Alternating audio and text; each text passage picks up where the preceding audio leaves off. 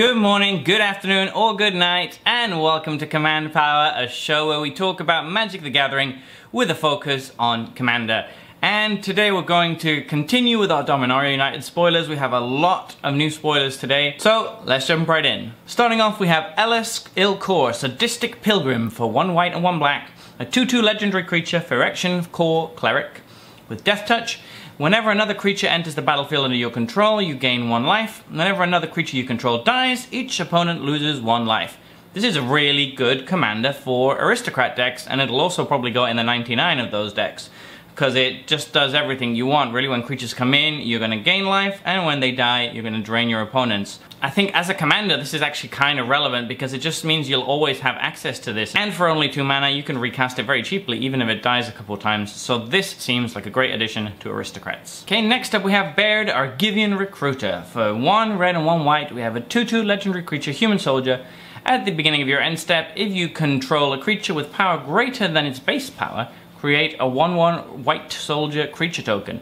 That's a really cool triggered condition, which we haven't really seen before, but it's kind of wasted on a card that is actually pretty low in power level, because just getting a 1/1 every turn cycle is probably not really going to do it. And also my usual criticism of Boros having pretty samey commanders still applies. This is just another token commander in Boros. Next up, Vohar, Vodalian Desecrator. 1 blue and 1 black. I really like the art on this.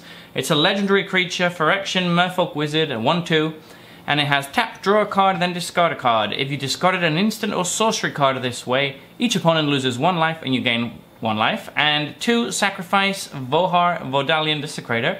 You may cast target instant or sorcery card from your graveyard this turn. If that spell would be put into your graveyard, exile it instead. Activate only as a sorcery. This is low on power level, but pretty high on cool factor. So drawing and discarding is really good, and pinging your opponent and gaining life yourself is also pretty good. So I really like that first ability. The second ability is just gravy. I mean, it lets you recast things from your graveyard, which is very nice. You still need to pay the mana though, and Vohar is also going to die when you do it, so it's a little bit weaker than it could be. Also, the fact that it's limited to activating only as a sorcery kind of hurts it, because it means that lots of reactive spells can't really be played, like counter spells and stuff like that. So I think it's a fine card. It's a cool commander, and some people will enjoy building around it, but there's better cards. Next up we have Garna, Bloodfist of Keld. For 1 colorless, 1 black, and 2 red, it's a legendary creature, Human Berserker, a 4/3. Whenever another creature you control dies, draw a card if it was attacking. Otherwise, Garna, Bloodfist of Keld deals 1 damage to each opponent. This is deceptively strong. So whenever you swing in with your creatures, they're going to have to kill them or take a lot of damage. If they don't block, then you hit them for however much damage you're attacking for. But if they do block and kill them, then suddenly you're drawing a bunch of cards and refueling your hand and your board. So this is a very good card against your creatures dying. You can also just sacrifice your creatures once they're attacking, and you still get to draw a card. You can even deal damage and then wait till after the combat damage step, but before combat is ending, your creatures still count as attacking, and sacrifice them. So you can deal damage and draw cards. You can have your cake and eat it. Otherwise, you get to deal 1 damage whenever somebody wipes the board for each creature that dies. That is also not irrelevant, and it says each opponent, so it's the best possible wording. This is a very strong card, really, for 4 mana, and the stats aren't even bad on it either, so great. Next up we have Love Song of Night and Day. It's a saga with read ahead. It's 2 colorless and 1 white, and the first chapter says, you and target opponent draw 2 cards. The second chapter says, create a 1/1 white bird creature token with flying. And the third one says, put a +1/+1 counter on each of up to 2 target creatures. The power level is pretty low on this one overall. I wouldn't normally talk about it, except I really love the art. And if you don't know, it's based on the story from Mirage and Visions, I think. All of the cards had flavor text that, when you put them all together, made up a song. And this is referencing that song, so it's really cool.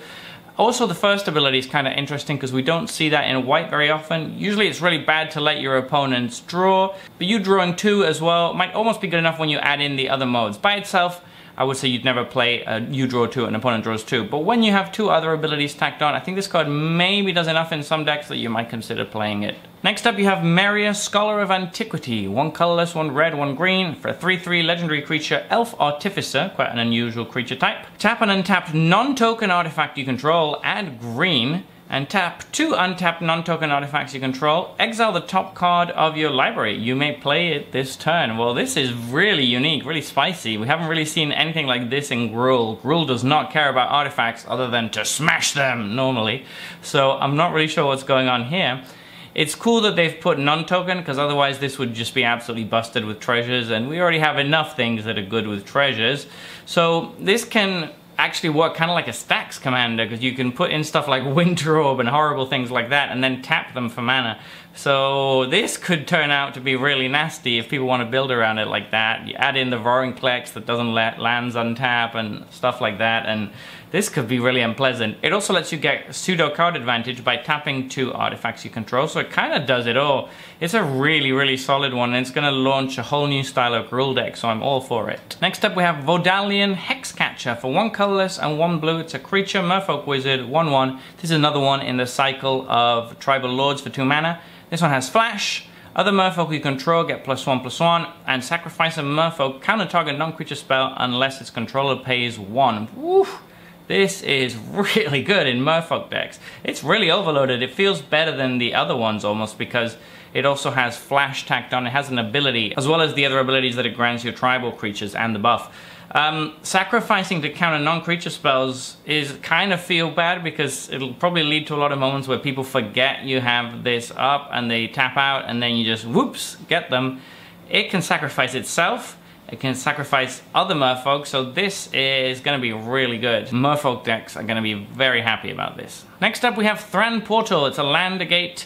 It enters the battlefield tapped unless you control 2 or fewer other lands. As Thran Portal enters the battlefield, choose a basic land type. Thran Portal is the chosen type in addition to its other types.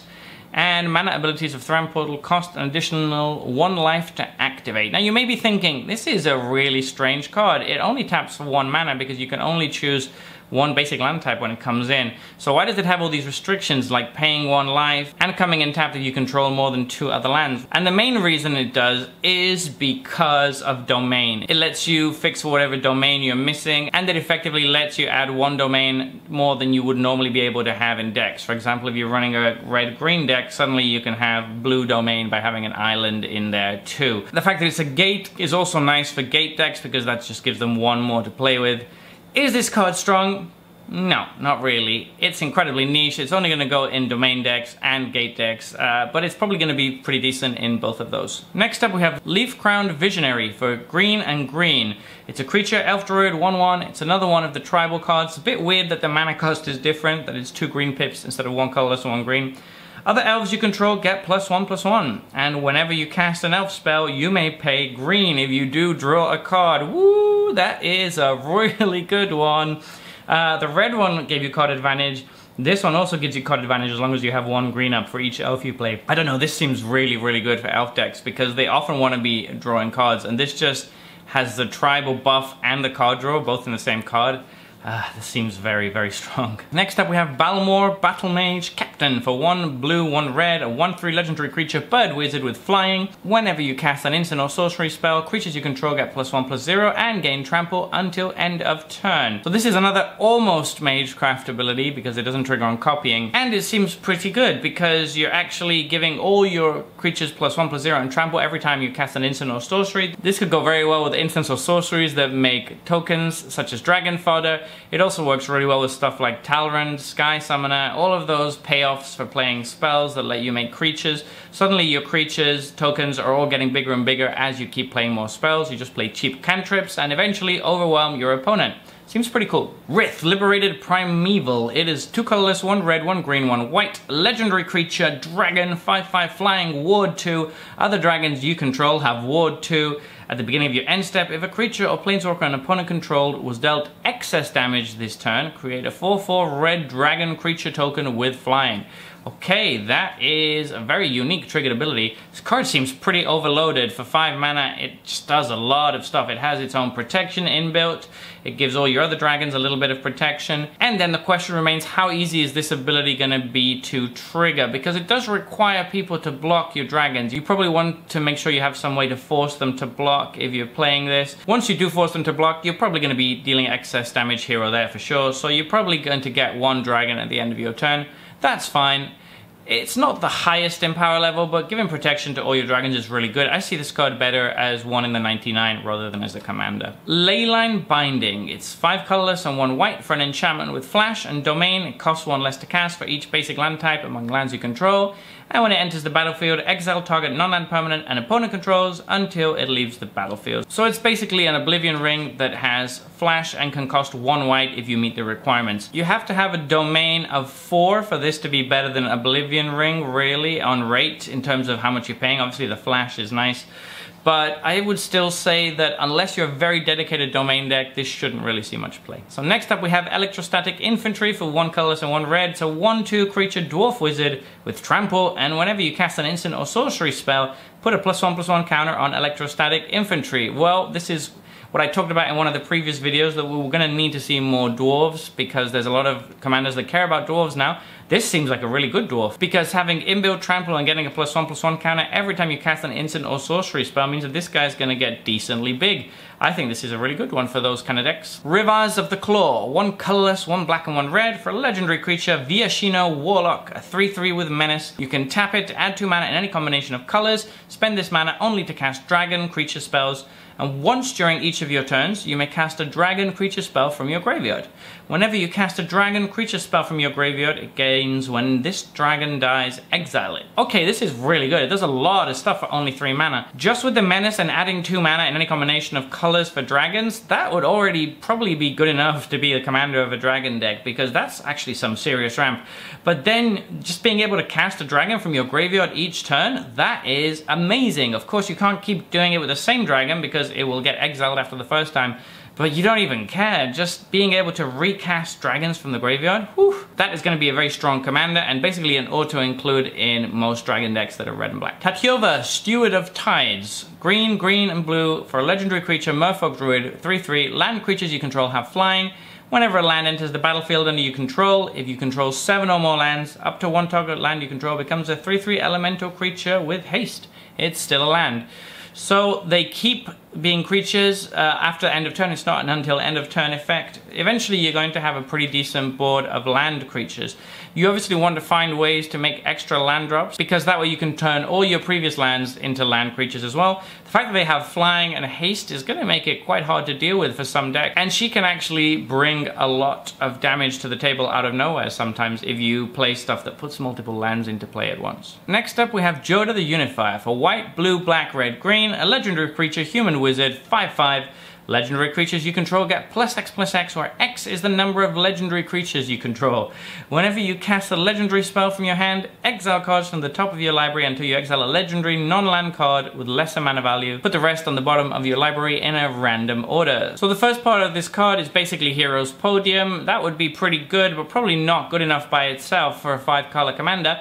However, it gives Cascade to all of your legendary cards, although they can only cascade into other legends. So that's amazing, really. You can't cascade into lands, however, but still, just being able to cascade every time you pay a legendary is a really, really sweet ability, and I love this commander because Cascade is one of my favorite things to do. Valiant Veteran for 1 colorless and 1 white. It's a 2/2 creature core soldier. It is the white version of the Lord cycle, and it has other soldiers you control get +1/+1.